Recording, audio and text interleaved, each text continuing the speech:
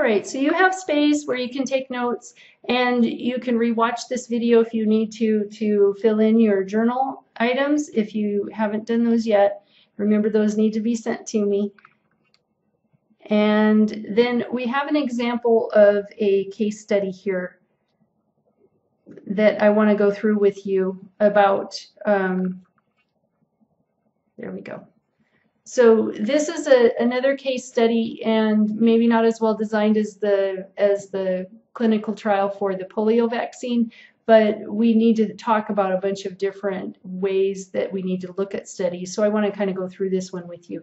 The manufacturer of a new vitamin, and we're going to call it vitamin X, decides to sponsor a study to determine the vitamin's effectiveness in curing the common cold. 500 of the 50,000 college students in the San Diego area were paid to participate as subjects in this study. Now, I want you to understand they were paid to participate. That's actually normal. We do that very often because a lot of times people will participate in a study if they're going to get paid, but they won't participate if there's no money in it for them. So it's very normal for us to pay them. They don't get paid a ton, but they get paid a little bit. Okay, so all the participating subjects were suffering from a cold at the start of the study. The subjects were each given 2 tablets of vitamin X per day. Based on information provided by the subjects themselves, 457 of the 500 subjects were cured of their colds in 3 days.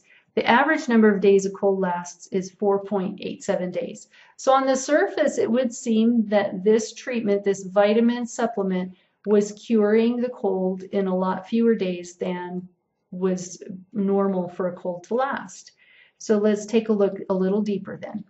As a result of this study, the manufacturer launched an advertising campaign based on the claim that vitamin X is more than 90% effective in curing the common cold. Describe as specifically as you can the target population for the study.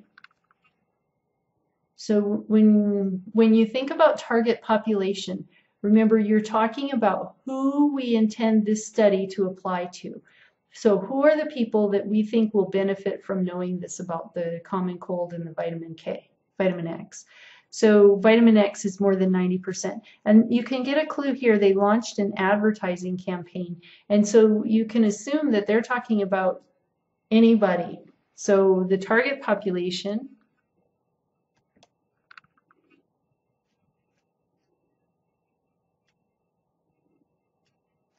is all people who catch colds,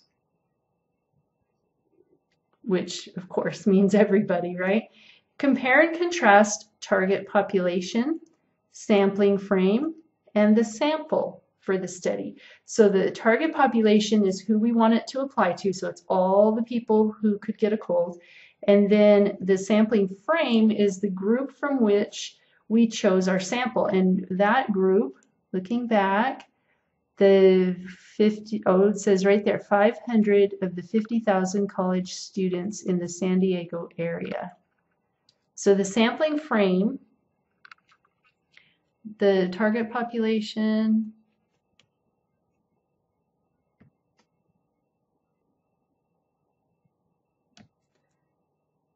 is all people basically, right? While the sampling frame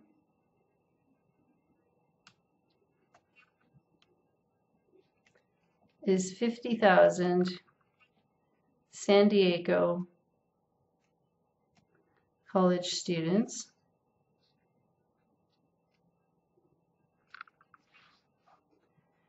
And the sample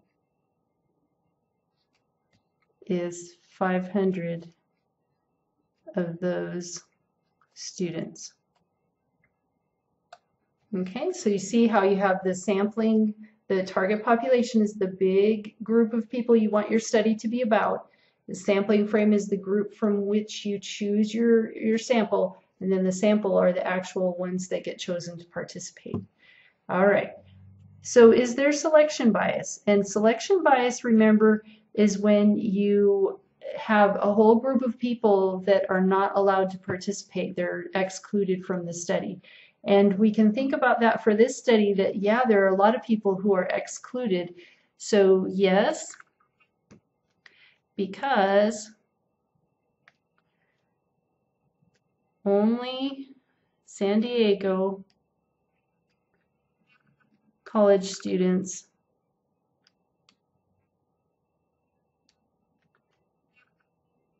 can participate.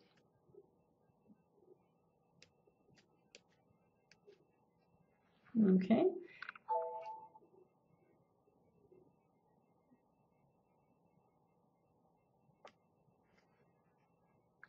Was the study a controlled study? Explain.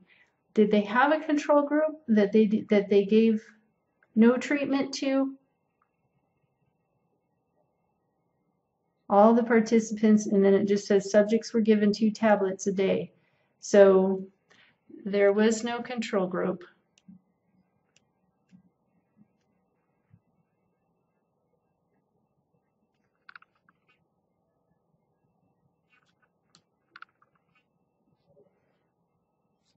And we could say because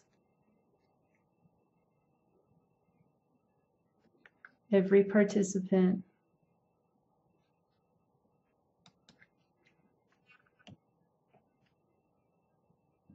was given the same treatment. All right.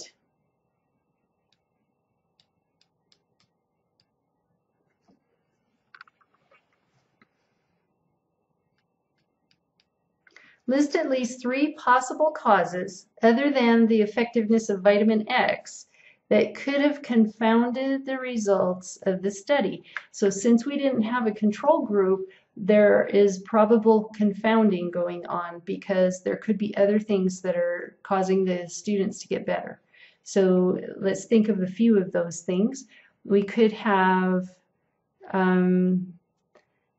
maybe, see, this is something that my students usually tell me, the cold could have been almost, partly started when the people showed up to do the study. Like there was no way to tell how many days they'd already been suffering with the cold. So cold was underway at start of study. And from the point of intervention to when they felt like the cold was done, maybe it was 3 days, but possibly they'd already been suffering from it for 2 days. Number 2, what else could have confounded their study? Well, it could have been that the cold was, they reported their own symptoms, didn't they? So the students self-reported symptoms. And remember that whole thing about the blind and the double blind? It was all done because we didn't want the people we were doing the treatment to have a bias about whether they were cured or not, or for the doctors to have a bias. But here it's like the worst possible case.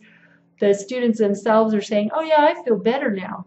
So there could be a total placebo effect going on.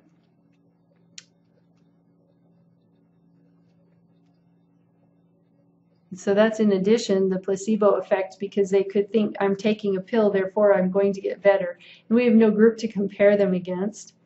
And well, there's 3, but there are many more. If you can think of other ones, it's possible. There were some others that we've thought of before that were like age of participants, health of participants, and we can't really call out that they paid them, because that's pretty normal. So we can't say, oh well, they paid them, so therefore they got better results. It could, because they didn't do control group. I think that's the biggest thing. So 4 things that indicate a bad design. And so the very first, no control group.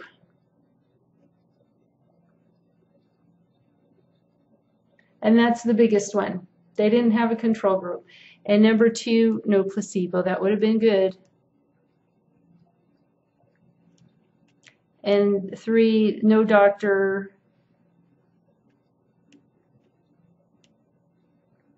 evaluating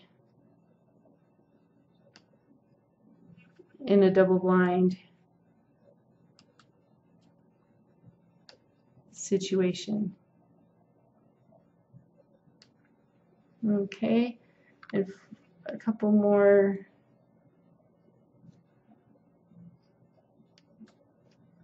No randomization. Because what happens when you pay somebody to be in a study is you get all these same people that know how to answer all your questions, and so you have to be careful to put them into different groups so that you don't always have all the people who are really helpful and they're going to answer however you think they should. You don't want all of them in one group, so you have to be careful about that too. Okay, so some suggestions. Well, we know they need a controlled placebo group, and they need double blind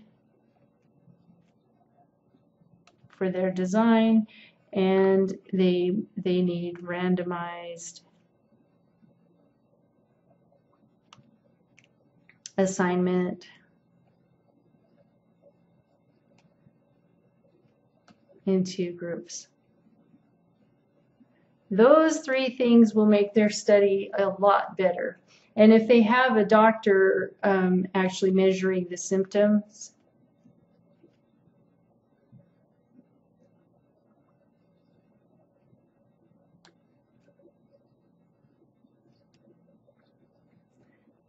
and the start of the cold, they need that too.